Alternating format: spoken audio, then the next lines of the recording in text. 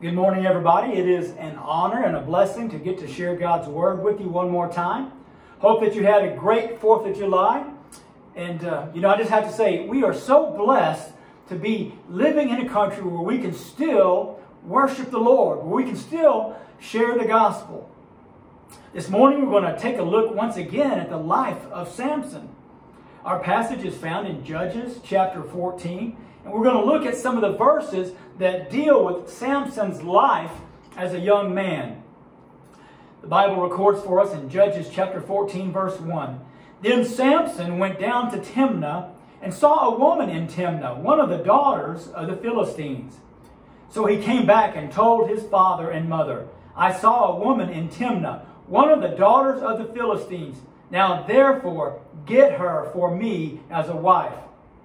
Then his father and his mother said to him, Is there no woman among the daughters of your relatives, or among all of our people, that you should go and take a wife from the uncircumcised Philistines? But Samson said to his father, Get her for me, for she looks good to me. However, his father and mother did not know that it was of the Lord, for he was seeking an occasion against the Philistines. Now at that time the Philistines were ruling over Israel. Would you pray with me, please? Most gracious Heavenly Father, we do thank you for this day. And Lord, we thank you for the love that you have bestowed upon us. And Lord, we're so grateful we can look at your word together. So grateful, Father, we can worship you. And Father, thank you for that freedom that we have. I pray, Father, that you would continue to bless us as we look at your word. And Father, I pray that you would bless this country, Lord. I lift up all these things in Jesus' name. Amen. Now this morning, I'm only going to give you an overview of the story that goes with this passage. I would ask that you please read the entire story about Samson on your own. You need to read it because nobody tells a story as good as God does. So please take the time this week to read chapters 14, 15, and 16 of the book of Judges. You will be blessed. Now you may recall from chapter 13 that Samson was a special child born to a couple who had never been able to have children, and the Lord gave them this gift of a son. And this son was to be dedicated to God his entire life, starting in the womb. And this dedication to the Lord was to be demonstrated by Samson living under a Nazirite vow. And under the Nazirite vow, Samson was not going to be able to cut his hair, not to drink wine, not to eat grapes, not to touch a corpse, animal or human. There were certain things under the Nazirite vow that Samson was not allowed to do. And he was not allowed to do these things so that the world would know that Samson was set apart for God. You see, the Lord wanted to use Samson in a special way. The Lord had promised that Samson one day would begin to deliver the nation of Israel from the Philistines. That's a curious promise, isn't it? That he would begin to deliver the nation from the Philistines. Total deliverance from the enemy was not something that God was going to accomplish through Samson. It was only something that would begin through Samson. And the deliverance would begin because of the confrontations and the battles that Samson would have with the Philistines. And in these chapters in the book of Judges, there are 3 major confrontations between Samson and the Philistines that are described for us. All of those confrontations follow a similar pattern. The passage we just read provides the background for that first confrontation. And I want to look at that passage with you today in a message entitled, The Battles of Samson. And one of the first characteristics I see about the battles of Samson is that Samson had a disregard for authority in his life. See, Samson's battles did not always start for some noble, God-inspired reason. His battles often started because of some bad decision and some improper action that Samson was taking. In chapter 14, Samson is old enough to get married, and he goes to the Philistine town Timnah that's 4 miles away from his own hometown. And while he's there, he sees a Philistine woman, and to Samson, she looks good. She looks real good. She looks so good that Samson goes back home and he tells his parents about her, and he says, "Go get her for me as a wife." Now, there are a couple of problems with that. One of the problems is that Samson is telling his parents what to do instead of asking his parents what to do. In those days, it was customary for parents to choose spouses for their children. Marriages were typically arranged in those days. And we see from the scriptures that Samson is breaking from that tradition. Now, there's nothing wrong in and of itself with breaking from tradition. But instead of going to his parents and asking them, instead of going to them and having a conversation, Samson goes to his parents and begins to boss them around. He tells his parents what to do. That's not a good thing. Even if you're a grown man, you should not be disrespectful to your parents.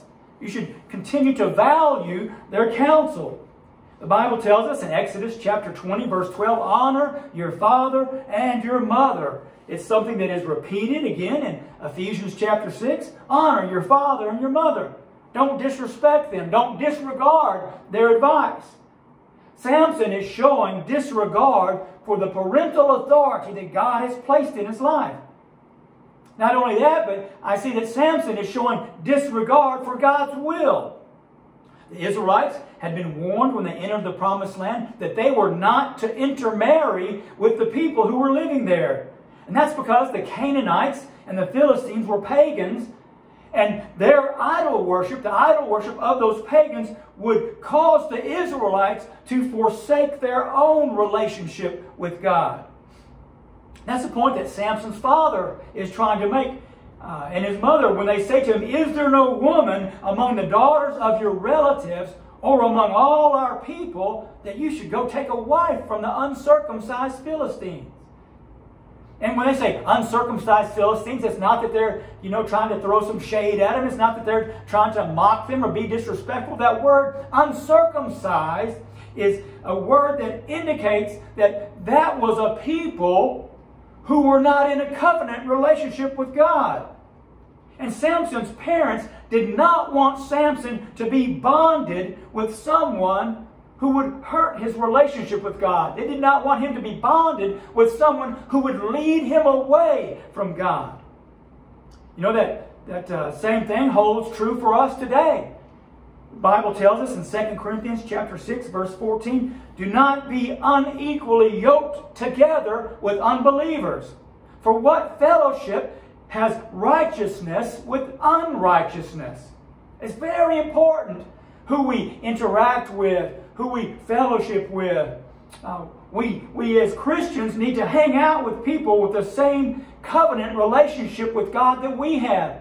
Now, that's not to say that we don't have friends who are unbelievers, but we need to make sure that we are being influenced by people who are in a covenant relationship with the Lord our God. And certainly, we only need to marry someone who has a personal relationship with God through His Son, Jesus Christ. Samson wasn't thinking about the fact that this Philistine woman was not in a covenant relationship with God. He was not thinking about the fact that she didn't share his own faith. Samson was only thinking, she looks good. And so he had a total disregard for God's will. And because Samson had disregard for God's will and for his parents' authority in his life, he was going to face a battle. Now we see from the Scriptures that God is going to use that to do and accomplish what God wants to do. I'm thinking of Romans 8:28 when I read verses like that. That God causes all things to work together for good for those who love Him, who are called according to His purpose. That God can take the lemons that we throw and still make lemonade. And Samson, I tell you what, he's making some lemons. He's doing some things that are of his own desire, not of God's own desire, and it leads to some battles in his life. But you know, the second point that I see in this passage, first one was a disregard for authority that Samson had. The second one is the deliverance by God that took place. Let's look at Judges chapter 14, verse 5. The Bible says, Samson went down to Timnah with his father and mother and came as far as the vineyards of Timnah. And behold, a young lion came roaring toward him. And the Spirit of the Lord came upon him mightily, so that he tore him as one tears a young goat, though he had nothing in his hand. But he did not tell his father and mother what he had done. So he went down and talked to the woman, and she looked good to Samson. When he returned later to take her, he turned aside to look at the carcass of the lion, and behold, a swarm of bees and honey were in the body of the lion. So he scraped the honey into his hands and went on, eating as he went. When he came to his father and mother, he gave some to them, and they ate it. But he did not tell them that he had scraped the honey out of the body of the lion. Samson and his parents, they are going about arranging Samson's marriage with this Philistine woman. They go down there to see her, and while Samson is on his way to visit her, he's attacked by a lion. He's attacked by a lion, and God protects Samson by giving Samson the strength to fight off this lion. And Samson kills the lion with his bare hands.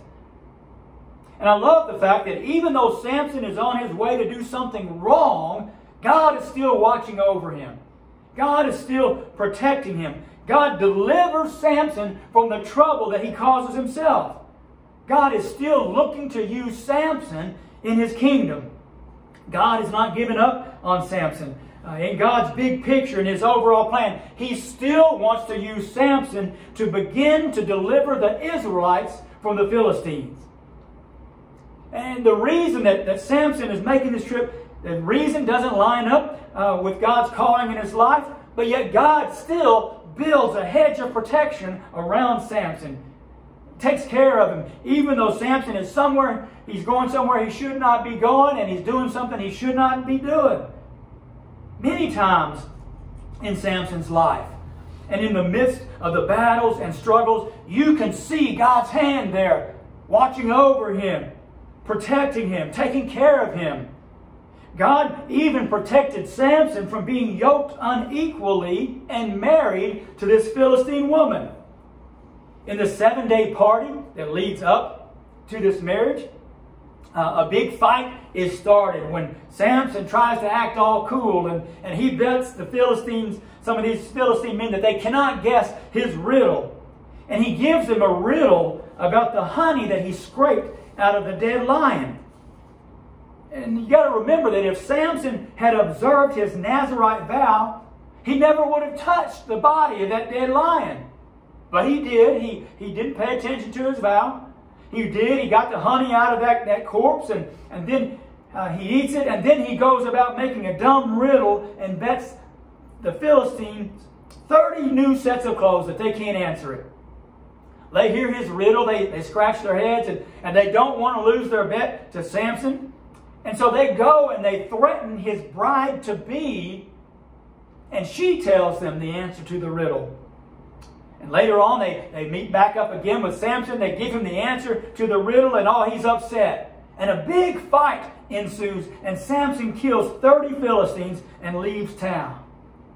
And because of that fight, the marriage never happens. See, the father-in-law-to-be, the father of the bride-to-be, takes the bride-to-be and gives her away to the best man. Gives her away to someone else. Later on, Samson comes back to town to gather up his bride, and he finds out that she's married to somebody else. And boy, it gets ugly then. Samson burns down the grain fields of the Philistines. Philistines, they get mad. They've lost all their grain. They've lost all their crops. And they come and they surround the city of Judah. They're looking for Samson. They want Samson, demanding Samson. And 3,000 men of Israel go to find Samson. Now, do they go to find Samson so they can fight with him, alongside him, and take on the Philistines? No. No, they go looking for Samson because they want to turn him over to the enemy. Please don't miss that part. 3,000 of Samson's own countrymen go and get him, bind him with ropes, and turn him over to the enemy who has occupied their land. I read that and I see that it just seems that Samson in his life has acted like such an arrogant, self-centered person that his own countrymen don't even recognize that he's set apart for God. He's not living in such a way that they recognize that he is someone who's an instrument of God. They don't even see that. They just see that he causes trouble. They bind him with ropes, and the Bible tells us in Judges chapter 15, verses 14 through 15, that the Israelites take him to the Philistines. The Philistines gather around him, and then when that happens, the Spirit of the Lord comes upon Samson mightily. He breaks the ropes. He picks up the jawbone of a donkey, and he kills 1,000 Philistines. He's victorious. God is still watching over him and protecting him. And up to this point in Samson's life, we've seen God deliver Samson from a lion. We've seen God deliver Samson from a fight against 30 Philistines. He delivered Samson from a relationship that would have been wrong for him. And then God delivered Samson in a fight against 1,000 Philistines. And God did not deliver Samson in these situations because Samson was such a great, faithful person. No. Samson wasn't delivered because of Samson's faithfulness. Samson was delivered because of God's faithfulness. God is always faithful. That's one of the greatest truths that I see in this story. I see the great faithfulness of our God. I see the capacity that He has to be patient and long-suffering with us. God is so merciful and so gracious. He's so compassionate. God continually delivered Samson over and over because God wanted to do a work through Samson. Now you or I or people that we know, we might have given up on Samson after the first few times of trouble, or after the first few times that he acted so arrogant around us. God did not give up on Samson. Even though Samson was making bad decisions, taking bad actions, God did not give up on him. God used those occasions to further His will. Now certainly God would have loved it had Samson gone down to Timnah, not because he was interested in marrying some pagan woman. God would have loved it if Samson went down there to begin to deliver the nation from the Israelites, because that's what he wanted to do, because he knew that was on God's heart. But that wasn't the case. He wasn't going down there for those reasons, and yet God still kept His promise. God was still faithful, and God worked through even those bad decisions and bad choices that Samson was making. God continued to try to do a work in him and through him.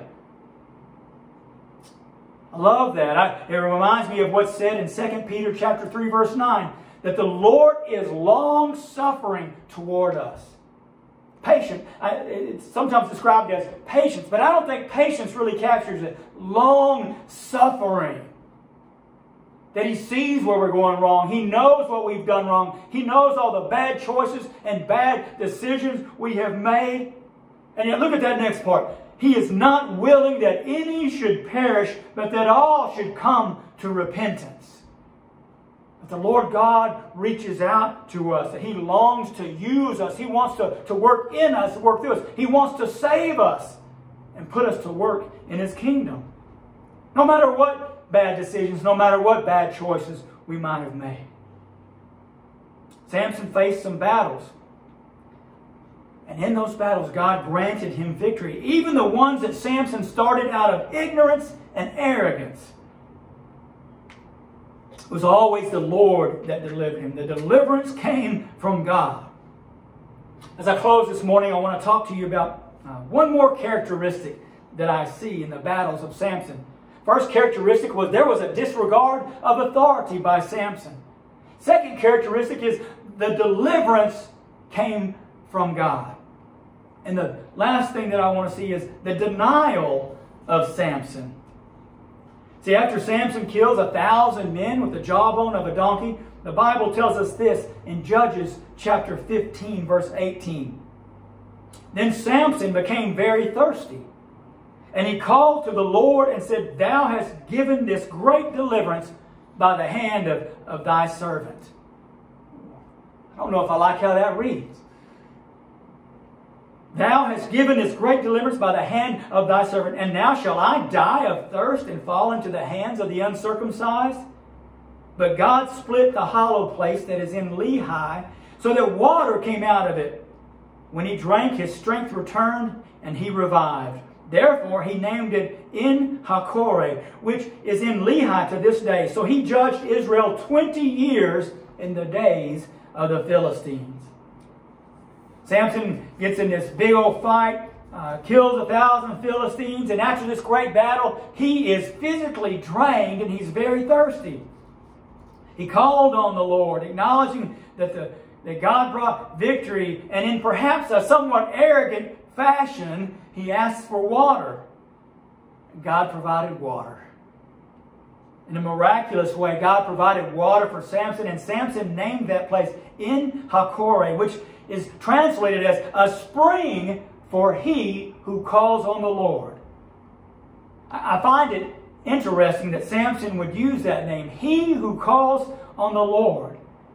We see Samson honoring God. We see Samson talking to God at the end of the battle, but I don't really notice it any other time in his life.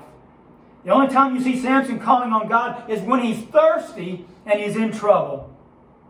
He never seemed to be proactive about his faith. He never seemed to be prayed up. He never asked for wisdom before he made some choice or some decision. And after these battles that he faced, Samson never asked or explored the question, what started this trouble? Why do these things keep happening to me? Samson went through these battles. He saw the victories and he thought about his great strength. He saw the victories and he thought, well, you know what? The Lord has delivered me and used me again. Samson never explored the reasons for his battles or the root cause of his troubles. See, Samson fought a lot of battles, but he never fought the battle that counted most. He never fought the battle against his flesh. He never asked the Lord to lead him or guide him. Samson never took accountability for the problems that came into his life. He denied accountability, and for that reason, he never conquered that self-centeredness, that selfishness. He never defeated the enemy that was his flesh. For that reason, there was wasted potential in Samson's life. Yes, God used him. Yes, God gave him some great victories, but what could God have done had Samson fully and wholeheartedly given himself to God? God was only beginning to deliver the nation through him because Samson never fully gave himself to the Lord. You know, after Samson had these battles and God gave victories against the Philistines, you never see the people of Israel rally behind Samson. You never see the people of Israel come alongside him and also take up the cause. You never hear the people of Israel say something like, good job, Samson. We want to serve God like you're serving God. You don't see that. You don't hear that. Why not? Well, you don't see it and you don't hear it because Samson lived like a hypocrite. When Samson went to the towns of the Philistines, he was looking to fulfill the desire of his flesh. He wasn't looking to fulfill the work of God. He wasn't looking to fulfill God's will, to do things God's way. I don't think Samson ever fully appreciated or embraced his calling or his commission from God. He never fully committed himself to being separated from the world and set apart for God. He never lived in such a way that people would point to him and say, yes, there's a person that knows the Lord. Yes, there goes a person who is devoted to God, who lets God lead him and guide him, who lets the Lord make his decisions, who lets the Lord shape his words and guide his actions. You don't see that. You don't see that. And as a result, Samson was not able to fully deliver the nation. Samson never led the nation in revival. He never reconciled the people unto God. He never let God help him conquer the enemy that was his flesh. I think about that, and I think about, is that the case for us today in the church? Is that the case for us today as Christians? Are we living in such a way that the people of this nation would point to us and say, yes, there's somebody who's devoted to God. Yes, there's someone who loves God and loves others. Yes, there's somebody that lives out forgiveness. There's somebody who's kind and compassionate, forgiving others just as God has forgiven them. Are we living in that way that people would point to us and see that we are set apart for God? Are we living in such a way that God can use us to set people free from the enemy? Are we living in such a way that God could use us to start a great revival? Are we living in such a way that honors the sacrifice that was given for us?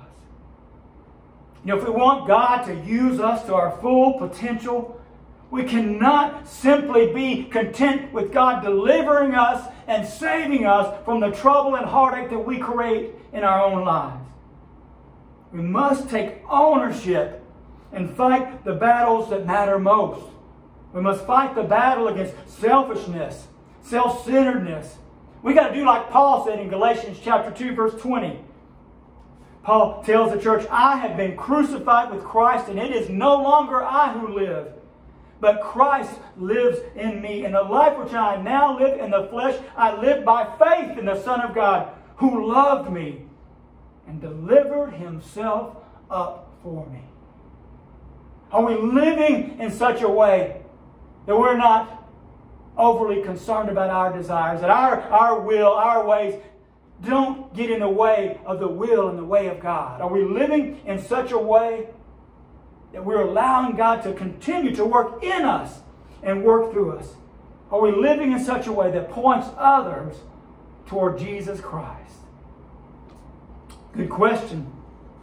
Good question. I pray that the Lord will help us answer it with a good and godly answer. Would you pray with me, please? Most gracious Heavenly Father, Lord, we do thank you for this day. And Lord, I pray that you would bless this country. Father God, you know the things that are going on. Lord, you know the fears and the failures that have taken place. But God, you can use all things, Lord, just like you used those decisions and choices in Samson's life. Lord God, you can use our circumstances for your will, for your purpose. Lord, I pray that we would give ourselves fully to you. Lord, I pray that we would seek after your desires, seek after your will. Lord, that we would walk the path that you have set before us. That we would walk by faith. Lord, I pray that other people would see us. They would want to know more about you, that they'd want to know more about Christ because they feel his touch. They hear his words. They sense his grace in how we operate. Lord, I pray that you would strengthen us and use us to bless this nation. In Jesus' name I pray. Amen.